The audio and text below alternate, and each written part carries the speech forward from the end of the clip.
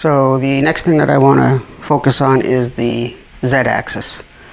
I bought one from AliExpress that was really small. It's what is this? It's 135 millimeters, which obviously is not going to work for what I'm building. So I'm going to be upgrading the couple of components that limit this length, and mine is going to be 290 millimeters. So I'm going to assemble that bad boy right now.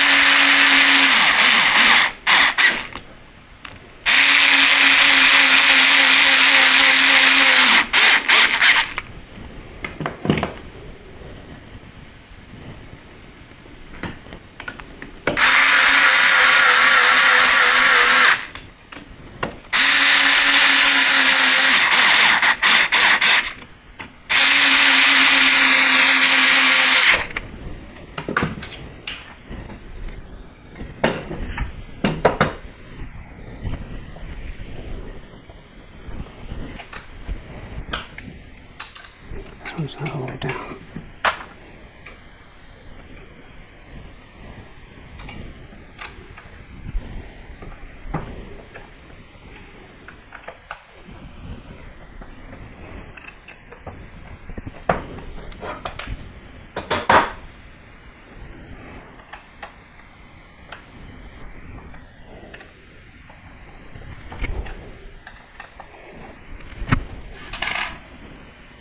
You know what? I should have put the stepper motor on first. Now it's going to be difficult.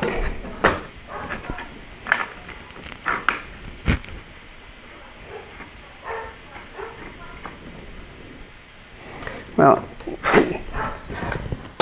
I'm taking that off and I'm going to put the stepper motor on.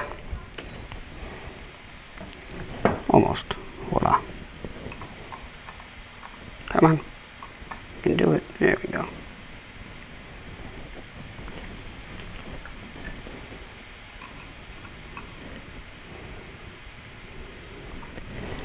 And this should fit fine. Just mix it.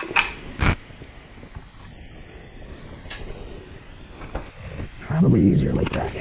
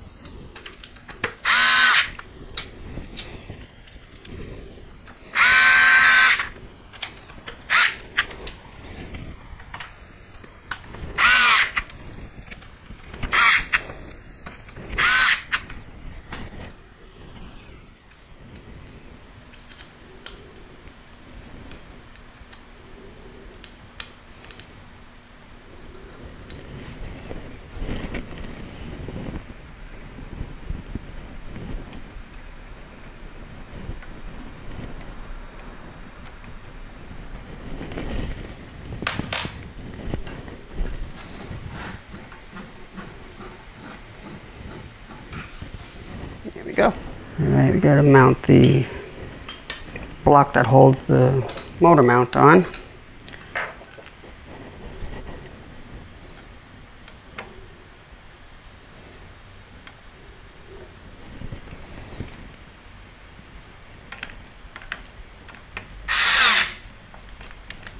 No good.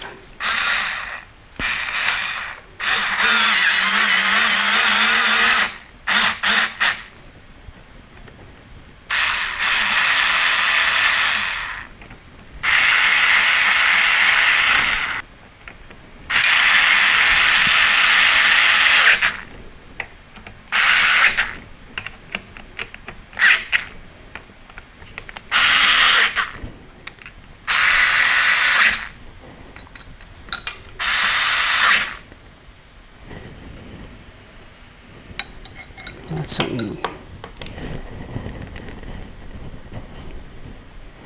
That's weird. Is it centered? It's crooked as hell. Here we go.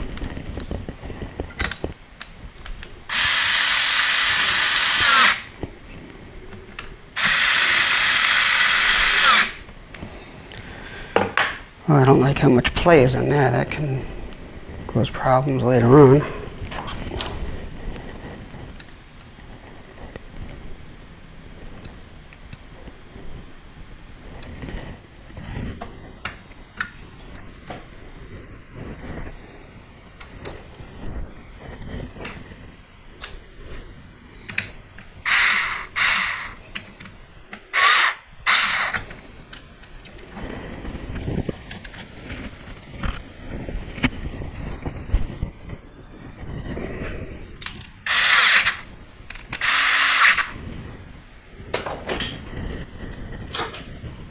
$500 watts. Hope this works out good. Definitely need to upgrade the spindle again. Not the spindle, the axis. It's got way too much play. This is not work. This is not going to work. Guess I'll go with linear rail. And why not put linear rail on all the other stuff, right? All right, I'm going to have to do some thinking here before we can continue. All right, so a day has passed, and this is what I came up with to fix the wobbly Z-axis that I had. So I had some of these linear rails laying around. I cut them down, and I attached them to the sides of the 2060. And then I made these aluminum brackets that tie the bearing block into the motor mount. So this is all nice and rock solid now. I can't budge it. I'll zoom in a little, you can see it better. Yeah. So you can see I had a rabbit on each end. I got some M4s into the sides, M5s on the top, and the M3s that hold it to the bearing block.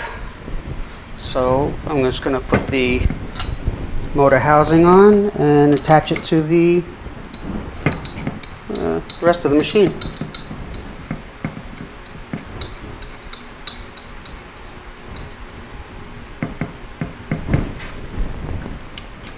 Then we could put the spindle back in and pick up from where we left off.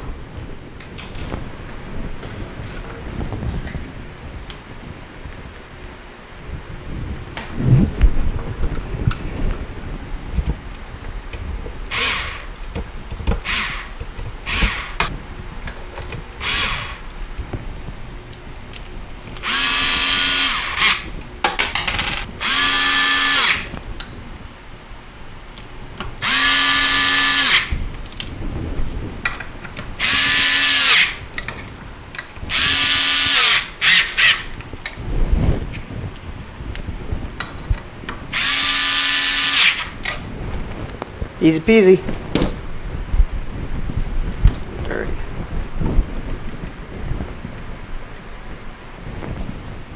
What is that?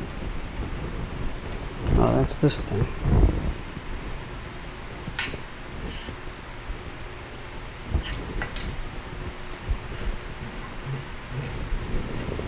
Alright, so it's been a few weeks since I worked on this. actually had trouble with the Jinmitsu controller. It couldn't power the steppers that I have, and there's no way to change the drivers. So I wound up putting in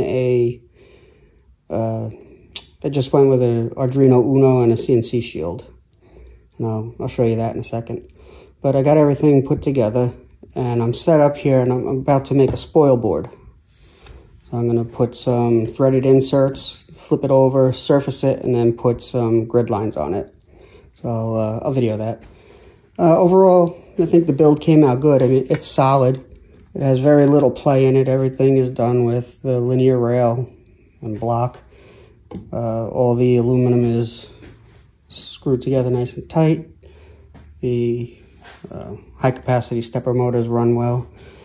I made a little box here, just kind of slapped together out of scrap wood.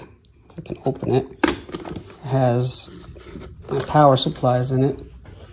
The big one is for the spindle, which is, oddly, it's 0 to 100 volts.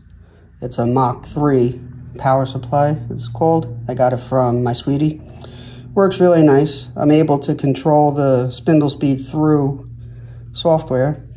And this power supply here is for the shield itself. Now let's go around here. So what I got going, let's see if I zoom a bit. What I got going on in here, this is the Uno with the CNC shield. I got the updated drivers on there, the DVR ones. And this little module takes the TTL, or pulse width modulation, from here and converts it to a voltage between 0 and 10 volts. This little potentiometer here allows you to adjust what the maximum voltage is. So I have it set for 10 volts, which is what my power supply is expecting. So with that, I'm able to control the spindle through software, which is very nice. Got caught up here. I wound up taking the limit switches. I had 6 limit switches, 2 on each axis, and they worked for a little bit, and then they just stopped working. Every time I put the machine on, it would go into a fault. So I don't know what's up with that. I just took them off. I don't really need them anyway. This is only going to be a stepping stone machine. Built this one so that I can build the big one that I want, because I need this to machine the aluminum parts. So yeah, that's the state of it. I'll take some video of the spoil board being made, and I'll seam it all together. Oh, it's got a nice an old laptop fan. Put that in, like so. Yeah, so that's it. Came out pretty good.